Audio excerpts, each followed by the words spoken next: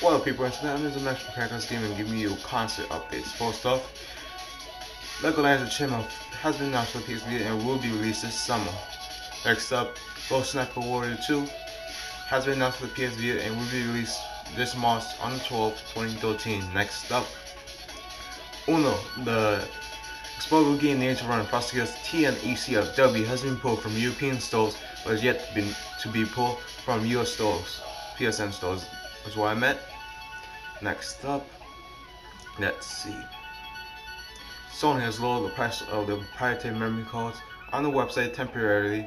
The 4 gig is temporarily now $11.99, 8 is now $17.99, 16 now is $35.99, and the 32 gig is now, guess what, $60. Alright, next up, the developers of Minecraft has said there are no plans to bring over Minecraft to the PS Vita yet due to the agreement with Microsoft for the exclusive title. Next up, is that just about it? Yeah, that and FX, the movie channel, has been announced their own PS Vita app is coming this March. So you like movies and PS Vita, don't want Netflix for a reason? FX is pretty okay, if you ask me. Not so HBO, but it's okay. So yeah.